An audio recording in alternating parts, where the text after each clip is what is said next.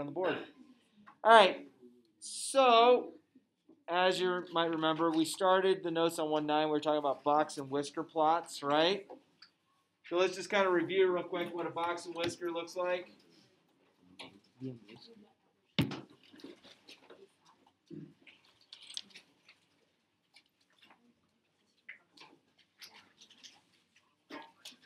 Okay.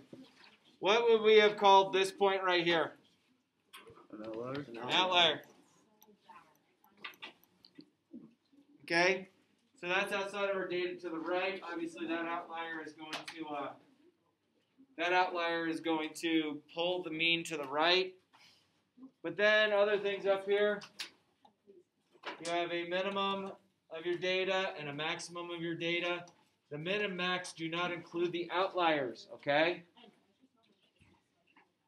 How do you determine if it's far enough away from the other numbers to be an outlier? Oh, there's a formula we'll look at soon. Okay.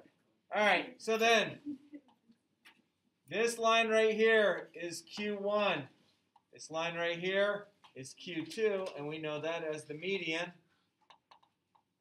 And this line right here is Q3. Okay? Other things that this showed us is in this region, this is 25% of my data, 25% of my data, 25% of my data, 25% of my data. Okay, so that all works in there. And again, when you deal with those extreme outliers, you're not worried about that as part of your data because it's just a strange event that takes place. And so,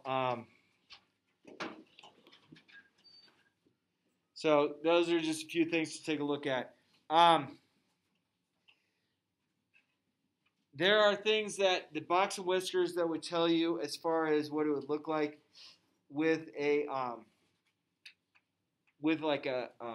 normal curve. So if you had a box plot that looked like this, your normal curve would look something like this. Okay? Because we have that long tail off to the right. If I had something that looked like this,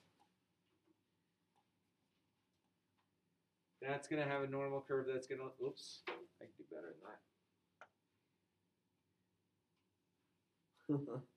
Better eraser than that. Thought I got better eraser. Better eraser. That works. I knew it would work eventually. So that's what your normal curve would look like. You know, it kind of leans. So this is skew right, skew left. Skew right means that the mean is to the right of median.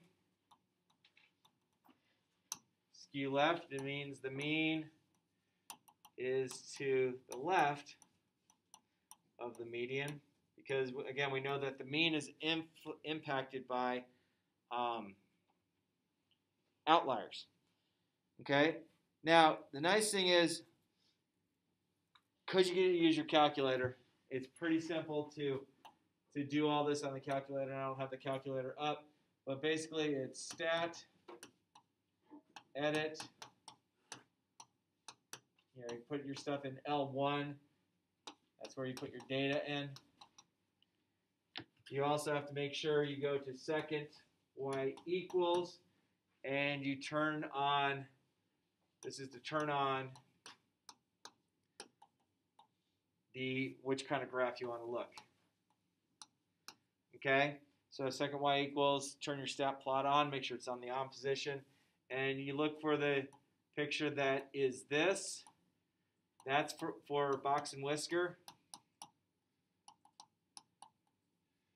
Don't look at the one that's next to it that does this. Not this one. So once you have all of that on the calculator, all you need to do is just hit zoom, and it's number 9. It's for zoom stat, and that's going to turn your graph into a window you can see. And then once you deal with all of that, you can hit trace. And trace will take you to the min, max, Q1, median, and Q3. And so that's basically the ins and outs of doing it. But again, calculator is such a good device for you, and I have 8 of them here. So why don't we give you all the opportunity to take a look at, that was 1919. Let me just make sure, Lois, okay.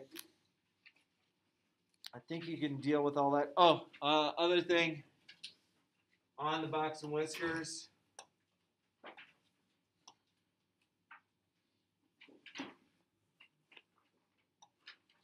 So let's say they had this as a picture. And down here they had it labeled where this is 5, this is 7, 8, 10, 13.